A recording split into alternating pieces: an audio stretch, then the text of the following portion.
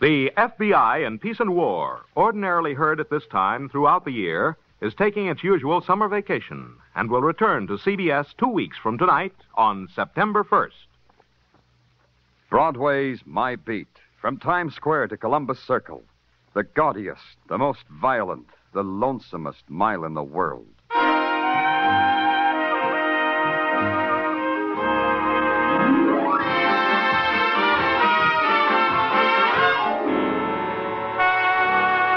Broadway's My Beat, with Larry Thor as Detective Danny Clover.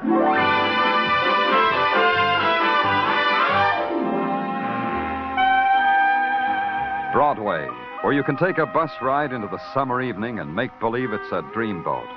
Then, Broadway's as innocent and nostalgic as carousel music. But if you walk, you can get hit in the face by a guy fishing for nickels under a grating. Then you can't make believe anymore. But either way, it's Broadway. My Beat.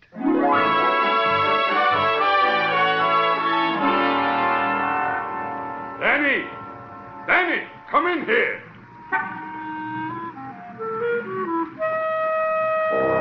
The big voice that boomed through the afternoon heat belonged to Silks Bergen. Him, the heat couldn't bother. There wasn't enough of it. Silks was a jockey, about 5 hands high, and with a wet saddle he might have scaled 110.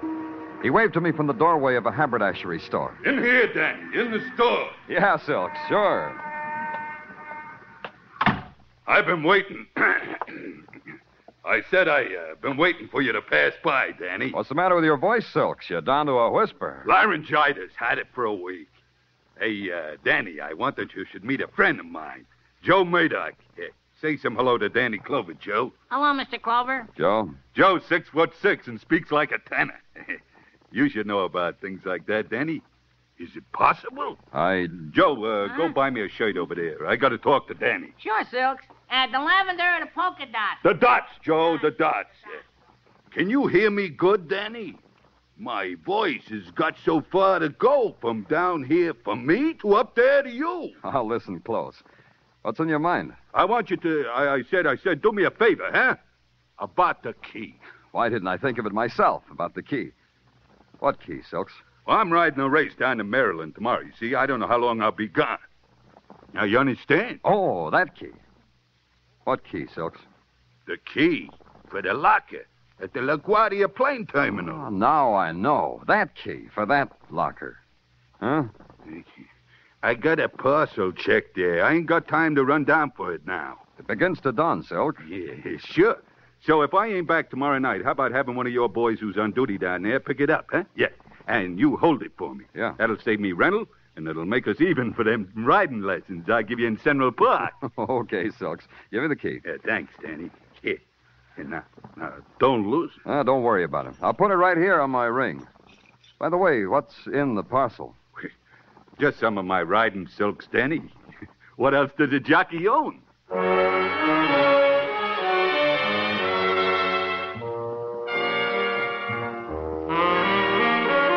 I patted Silks on the head, bit him a fond yoicks, and mushed back into the tropical heat of Broadway. Tropical was an illusion that wasn't hard to believe. The crushed pineapple and papaya stands, the coconut milk in real whiskered coconuts, the sly, grinning beat of the native drums heard through wilting loudspeakers, the girls, the luminous girls in their grass sandals and 14th Street sarongs. And then one whose lips looked as if they'd been painted with wild strawberries stopped me and kept me from my appointed rounds. I didn't mind. I'm so honest. I don't have the price of a dream, and I'm honest. Here, you dropped this. What? This $100 bill. You dropped it. Take it before it burns through my hand. $100. Wasn't I the careless one? Must have been in that Cracker Jack box I just threw away. Never throw anything away, Mr. Clover.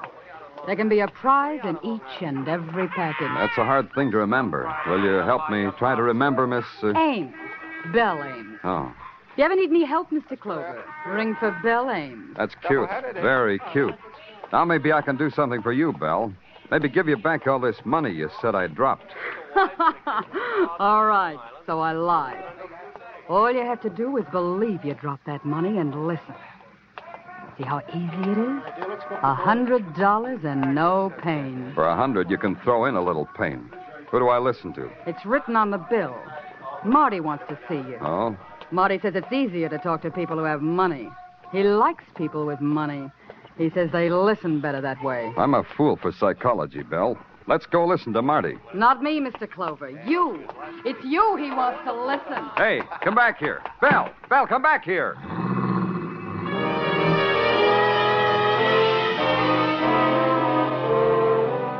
The heat melted her into the crowd and then into a cab.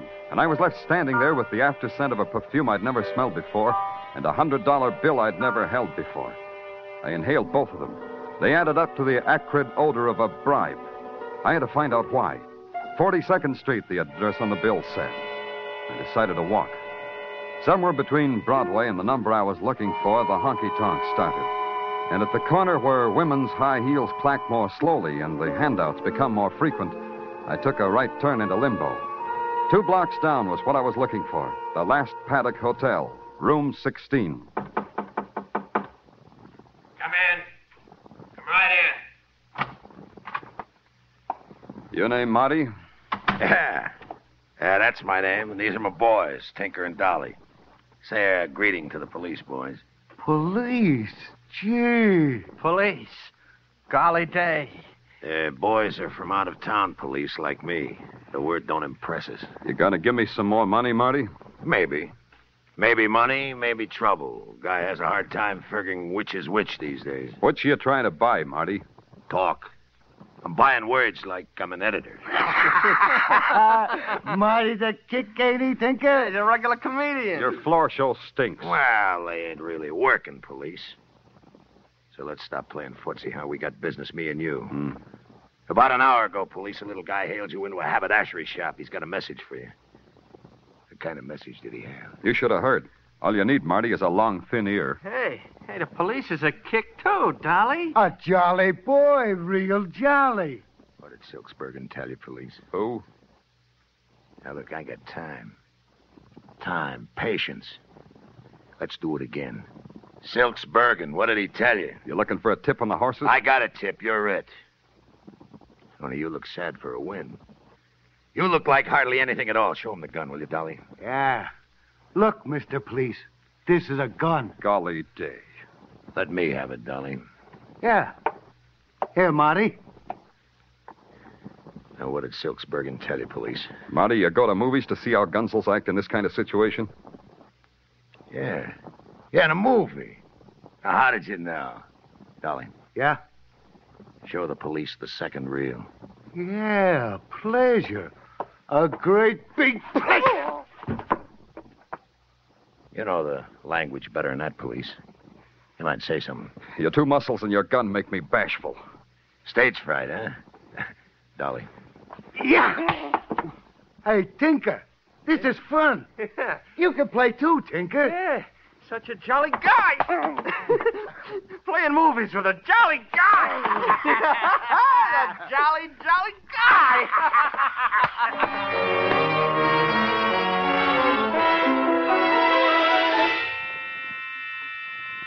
Somewhere a light going on and off made a big noise and a bigger hurt just in back of my eyeballs. It screamed at me from across the street and through a window hung with grease-stained drapes. And I knew I was still in Marty's hotel room. I knew that hours had been torn out of my life and thrown away. Then the light screamed again, and this time there were words. Big 1,000-watt words that said, Pearl Club, delicious dancing girls. First one, then the other. And in between there was the creaking sound of a rocking chair. Then the rocking chair made words, too. Don't hurry. It's rather pleasant here, sitting rocking in the dark with that brazen sign throwing its naked, intermittent light. This gun gives me the right to introduce myself. I'm Gil Sherry. Oh, should I know you? Perhaps. I believe I'm in the class book of one of our more venerated colleges. That's my identity. A thesis on Gil Sherry would make lurid reading for the boys with the old school tie, don't you think? I wouldn't know. Read me a chapter. Oh, delighted. Chapter 1 begins. Early in life, I learned to love money. It was a symbol of the sordid life into which I'd fallen. Now, sitting in a bleak, villainous hotel room, my comrades, a detective and a corpse. The corpse and the detective. Is that all me? Not quite.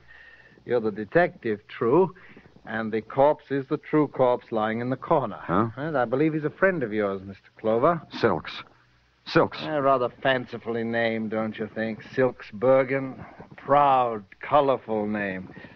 But pride and color seem to have drained out of him. Maybe he's ashamed of wearing bullet holes where his polka dots ought to be. He was a neat little guy. So? And he'll be pleased with death. Death is so precise. Closes your mouth, too. That wasn't smart of Marty. Marty realizes that. That's why I'm to keep watch over you until you open yours and tell us what Silks had to tell you, huh? Oh, by the way, here are your meager belongings. Yeah. Your wallet, a key ring, your badge, and a $100 bill. Marty's orders. That's good of him. They're all there? Yeah. You said $100 like there were words that hurt you. As I suggested, money is beautiful, Mr. Clover. Money buys money. Money is an ecstasy of an exquisite pain. Oh. Gil, I dropped the bill. Huh? If you pick it up for me, I'll let you hold it for as long as you want. Go on. Touch it, Gil. Feel it. Oh, I'll get it. Yeah, Gil. And get this! I'm not going to send my boys to college. Their noses break too easy. Took 15 minutes for the riot squad to clean up room 16. I booked Gil Sherry as an accomplice to murder, and the morgue booked Silks Bergen. The thing I had to do now was break a promise to a dead man. I couldn't wait until tomorrow to use Silk's key, the key that Marty didn't even notice. A half hour later, I was in the big waiting room at LaGuardia Field. American Airlines DC-6 leaving at Gate 5 for Chicago and Los Angeles. Loading at Gate 4. Hiya, Lieutenant Clover. What brings you down here? You an officer? Had any trouble? Locker thieves? No, only trouble was a 3-year-old kid in a $400 cowboy suit screaming because he lost his nurse and chauffeur at the same time. Where's locker 147? 147? Right over here, sir. Let's go. Now, let's try this key. Suitcase, Lieutenant. Yeah, pretty heavy. Something you're looking for? Hold on a second. As soon as I get this open. Holy... all that dough. 10s and 50s and 100s. Yeah. What could be bought with that? It's been bought, officer. A lot of blood. Bought and paid for.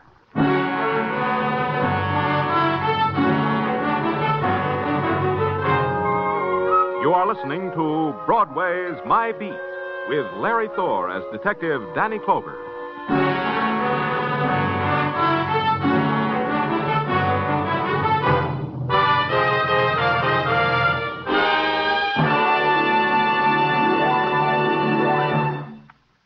Practically all of Casey, crime photographer's adventures are summed up in the title of tonight's show, Big Danger. If you haven't met this ace newspaper cameraman, his pretty assistant, and Ethelbert, the merry bartender, if you're looking for a top-rating thrill show, be sure to hear this latest of crime photographer's adventures.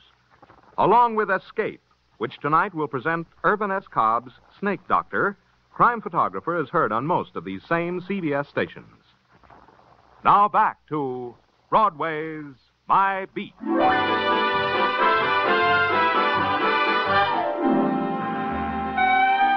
Broadway is an animal that feeds on hot tips, a tip on a horse or a chopped liver sandwich. There are even touts who will hawk you a scratch sheet giving odds on Broadway's being wiped off the face of the earth. And sometimes the tips pay off, like the one not to put your $2 on jockey Silks Bergen because Silks was dead and his handicap was a chest full of bullets. Or maybe his handicap was a heavy $100,000 left in a pasteboard suitcase in a public locker. It didn't make sense for Silks to have that kind of money.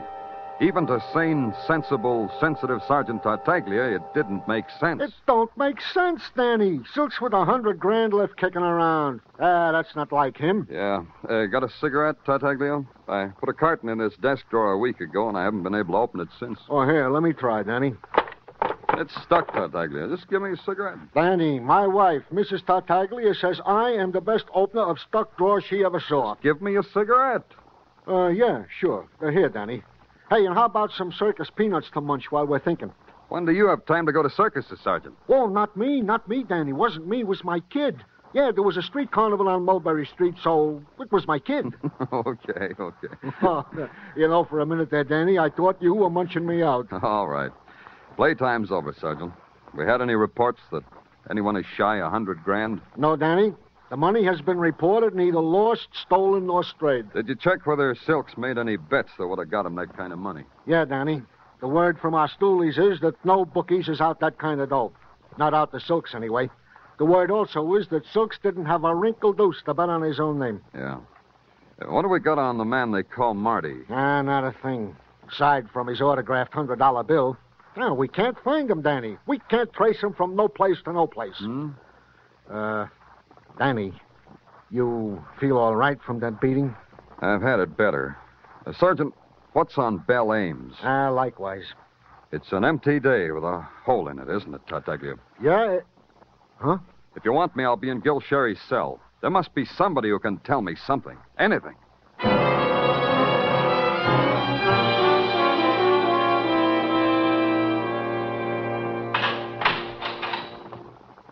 There's no need to humiliate me further, Mr. Clover. Being forced to talk to you is humiliation enough. Murder doesn't bother you, huh? As long as it's not mine. Dying can come to a man a lot of ways, Sherry. You could die as an accessory to Silk's murder. And there are so many things to prove, though, before I die, aren't there, Detective Clover? If you told us some secrets, you could maybe keep on living. That's as good as money sometimes. True. That's why I keep my mouth shut. I'll breathe longer that way. You mean Marty will kill you if you talk to us? I'm not brilliant like you, Sherry, but it seems to me you'll lose either way. Man has few choices, but the destiny of Gil Sherry will spin itself out as Gil Cherry chooses. That's what my class book said about me. Yeah. Real prophets, your classmates. Real prophets. Here's the envelope with Sherry's belongings you asked for, Danny. Thanks. I return your meager possessions, Sherry. Your cigarettes, an empty wallet, a fraternity pin, and... This is interesting. Roll of tickets to Pelagus Shooting Gallery. You know Pelagus, Sherry? Pelagus, the ex-bookie?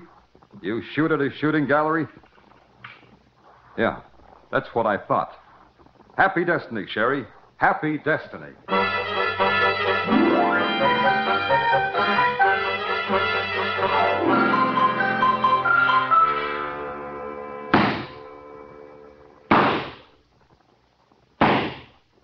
Hello, Pelagus. Keeping in trim? Pardon me, Danny. You're in my way. Oh, sorry. Nice shot. You angry at somebody?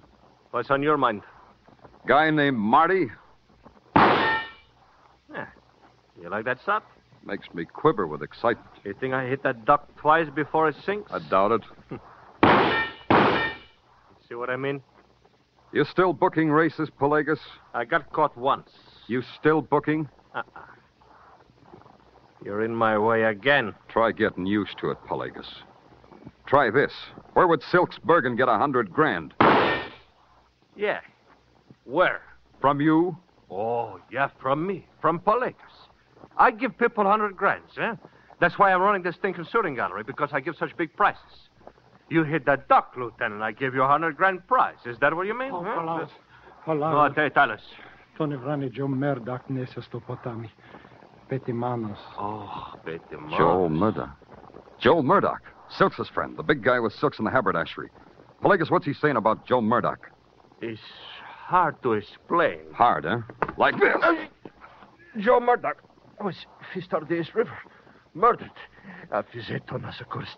Don't spare me that last either. What did you say? May he rest in peace. Yeah. See you around, Pelagus. Pure scene of Thor.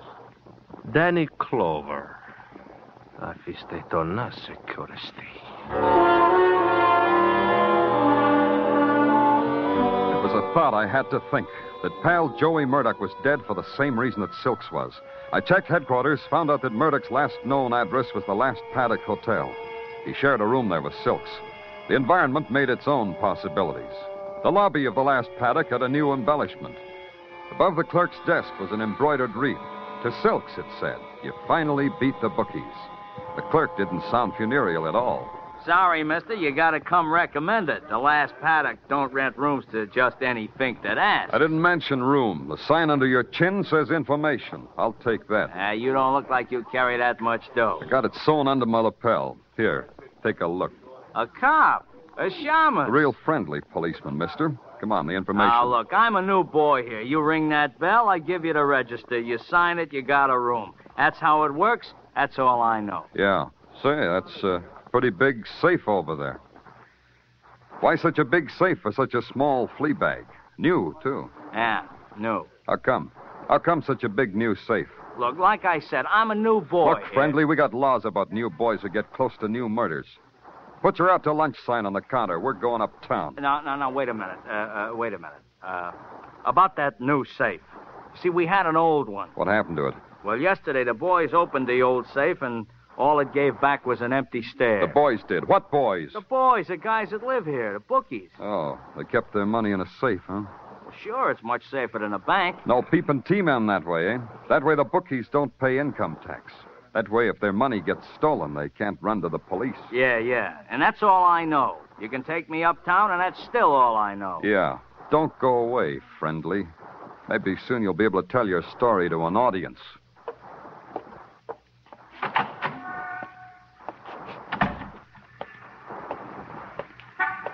Get in the car, Clover. Well, Marty. Good seeing you, Marty. I've been looking all over for you. Get in the car, Clover. Dolly's looking at you with a gun pointed to where your badge might be. Now just get in the car.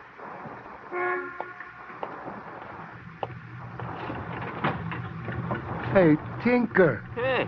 It's the police again. Maybe we'll get to play some more movies. After I take his gun. Yeah. Golly day.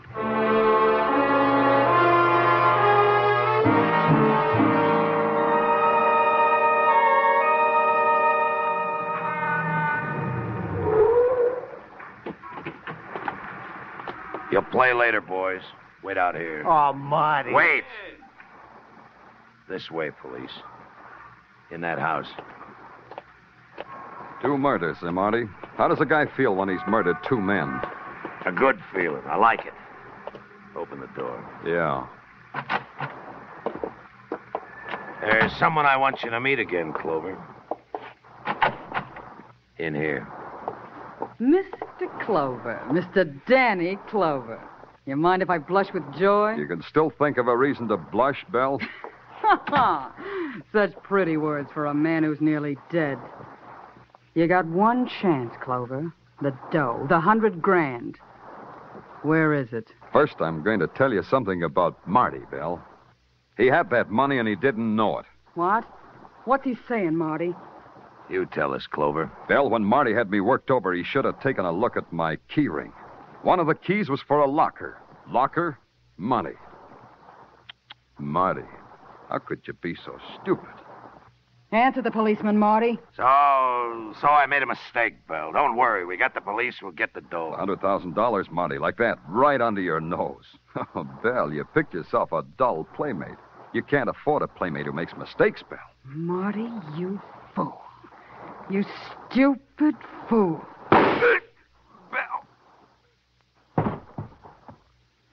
I've got to ask you, too, Belle. How does it feel to kill a man? Where's the money, Mr. Clover? At police headquarters, in my office. Get on that phone, Mr. Clover. Get on that phone and have one of your flunkies bring it over. No tricks, Mr. Clover.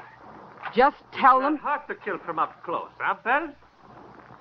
Pelagos. It's me. Pelagos, of Pelagos Shooting Gallery. You see, Clover, how well they learn from Pelagos? You always teach them with a gun in your hand? Yeah, one needs something to rap one's pupil across the knuckles when she is bad. No, Belle? Belle deserves it, Pelagos. She tried to double-cross you. That makes 2, Belle and Marty. Didn't know you were so much alike, Belle. You and Marty. Don't listen to the policeman, Pelagos. No, it's just you and me. Nobody else. It's you and me and $100,000. Oh, sounds good. To me, that sounds good. How does it sound to you, Clover? Speaking strictly from a personal point of view, I wouldn't believe it. From a personal point of view, that is. Uh-huh, but Pelagos' point his view different. Then it's all right, Pelagos. It's all right, isn't it? Oh, it couldn't be better. Just show me you mean it. Throw away your gun. Huh? On the floor, Belle. Throw away. Oh, sure. Anything you say. You're a good girl, Belle. Nice, good girl.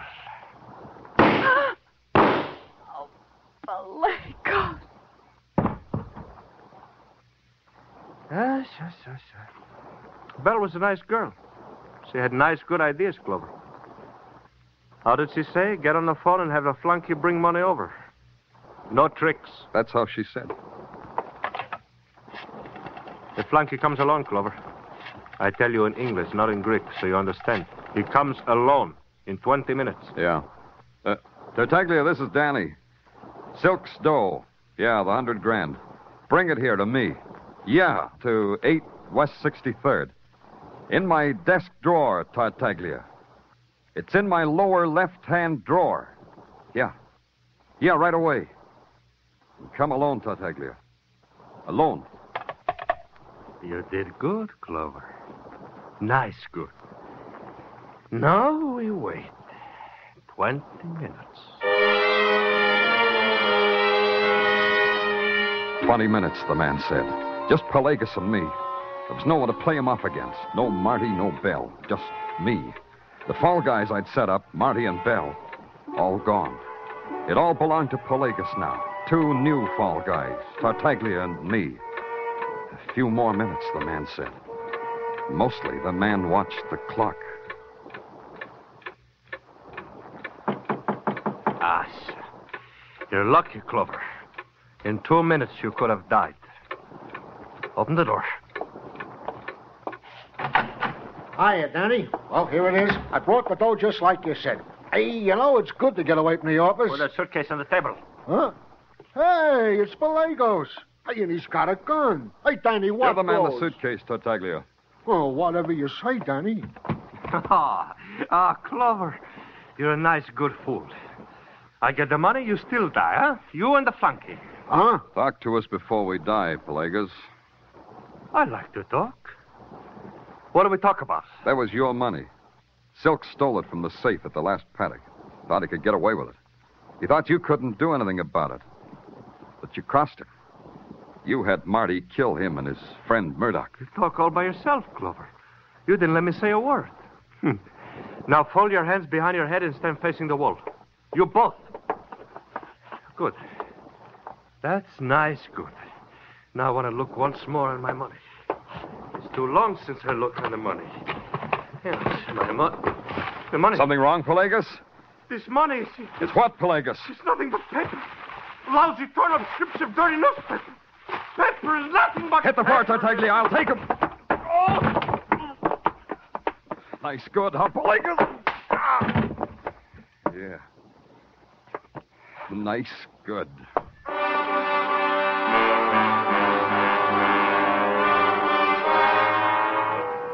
First, I kissed Tartaglia on the top of his bald head, because today that's where his brain was. My lower left-hand desk drawer had been stuck for a week, and he'd gotten the cue. Dolly and Tinker, they were sitting outside, just like Marty told them, right in the middle of a police net, just like Tartaglia had arranged. So I kissed him again. So he invited me to a spaghetti dinner. Midnight's a happy time on Broadway. It's crowd and it's laughter, and it's a trumpet that screams. It's a place strung into the night like some phosphorescent alley, and they're heaped there, the bright-eyed kid, the voice that whispers from the doorway, the poet, the dregs. It's Broadway, the gaudiest, the most violent, the lonesomest mile in the world. Broadway, my beat.